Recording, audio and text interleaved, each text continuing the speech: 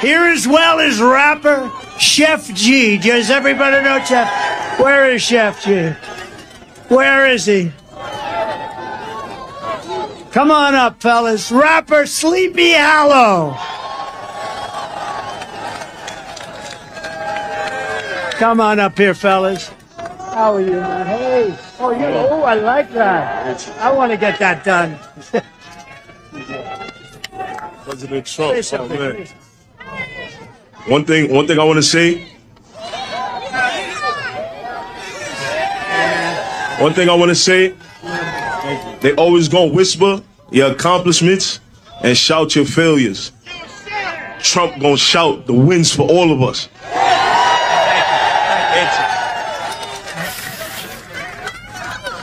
Make America great again. Thank you, fellas. Appreciate you. I appreciate it, man. Thank you. Thank you for having me. Thank you very much. That's where I like those teeth. I want to find out where you did. I got to get my teeth like that. I want that to happen to me.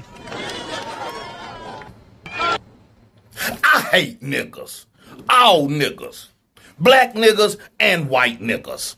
But black niggas, they find more ways to disappoint black people and sell black people out than a motherfucker. At least white niggas like Trump gonna stand on white folks' business, cake ass nigga. You can always find a black ass nigga that's willing to sell out, look like a sucker, and be a coon around every fucking corner you turn. I mean, it's not a shortage of niggas that's willing to do sucker shit for these people, my nigga. And I don't give a fuck about what a motherfucker supposed to represent. This ain't no Republican, Democrat shit.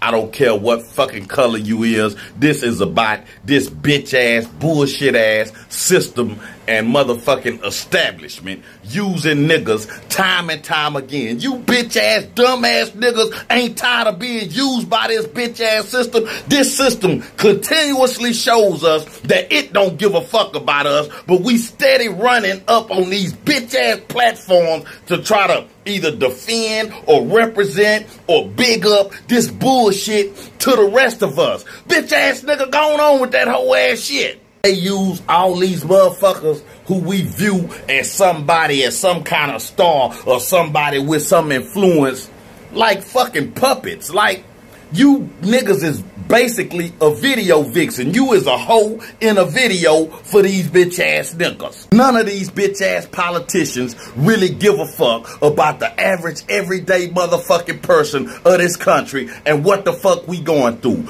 Majority of the motherfuckers up there is on some self-serving shit. They didn't get paid and get all the perks that they did from being a politician.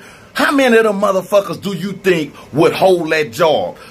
If they didn't get paid and get the perks, they would only find a way to get paid and get some perks and get money under the table like these motherfuckers do. Let me ask you something. But first, think about some problem or issue that you got in your neighborhood or in your community or in your city or whatever the fuck.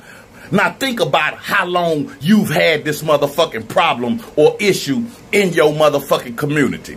Now ask yourself, why the fuck do you still have this problem when you got bitch ass motherfuckers that's supposed to be in office to fix these problems, but they ain't fixed the shit yet, bitch ass nigga? Every election, a motherfucker jump up there promising you that they gonna fix some shit that ain't been fixed yet and ain't gonna get fixed. But yet you'll have bitch ass niggas jumping up there talking about this the one, this him right here, this her. They gonna fix our problems. This is the answer to all our motherfucking problems. This is the solution right here. This is what all you bitch ass niggas look like to me. Out of all motherfuckers, Trump team gonna get a motherfucking Chef G and a goddamn Sleepy Hollow. Who the fuck is Chef G and Sleepy Hollow, cake ass nigga? How many times did they have to tell Trump these niggas' names just so he would remember it, just so he wouldn't fuck their names up and let niggas know that he really not fucking with niggas like that there when he called them on stage? I wish I would have been there. I would have yelled out from the crowd, Trump, say a Chef G lyric or a Chef G bar. Bitch ass nigga, I can't say a Chef G lyric or Chef G bar, cake ass nigga. I ain't gonna lie, if I was rich and famous, I would have been a video vixen for one nigga one time. And that was Obama's first presidency. I would have been up there championing the shit out this cake ass nigga. But halfway through that nigga presidency, that first term, I realized, man, this bitch ass nigga ain't no different than these white boy. Second election, I would have been like, man, fuck that cake ass.